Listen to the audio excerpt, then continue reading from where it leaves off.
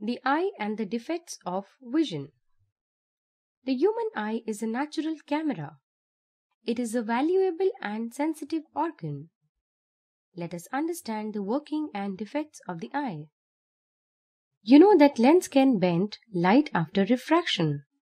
A converging or convex lens bends the light rays towards its principal axis, while a diverging or concave lens bends the light rays away from the principal axis. The bending of light depends on the thickness of the lens.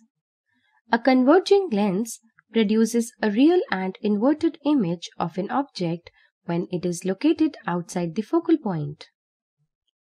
Each eye consists primarily of a converging lens and an image sensor. The lens is a combination of the front of the eyeball, the cornea, and the lens beneath the cornea. The retina is the image sensor. It contains vast patterns of light-sensitive cells called rods and cones which sense the color and intensity of light.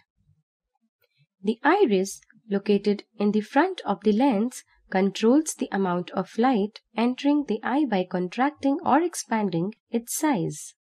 The ciliary muscles enable the eye to focus on near or distant objects by changing the shape of the lens.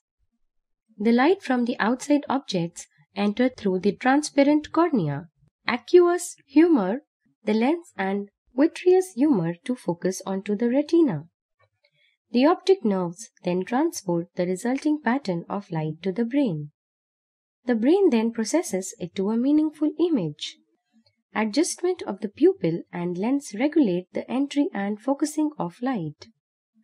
This is called the accommodation of the eye. Eyes also suffer from defects. Some minor defects can be corrected by wearing eyeglasses with appropriate lenses. A person who cannot see nearby objects clearly is farsighted or suffering from hypermetropia. This happens because the lens, being too thin, does not refract enough light and has a very long focal length. The light rays from nearby objects cannot focus by the time they reach the retina. To correct this defect, a converging lens is used. This lens bends the light rays together before they enter the eye. The eye lens then completes the bending, and the real image is formed on the retina. In contrast, a person who is nearsighted is unable to focus on distant objects because the eye lens is too thick and therefore has a shorter focal length. It refracts the light rays too much, focusing at a position before it reaches the retina. To compensate for nearsightedness or myopia, a diverging lens is used that bends light rays apart. The lens thus forms a virtual image of a far object at the far point of the eye.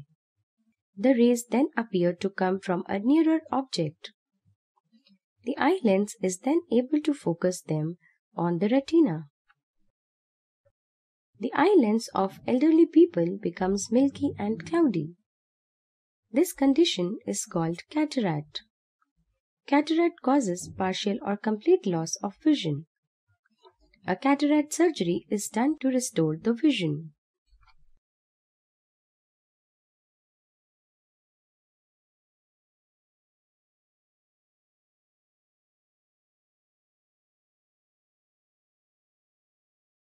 Subscribe now and press the bell icon. Never miss an update.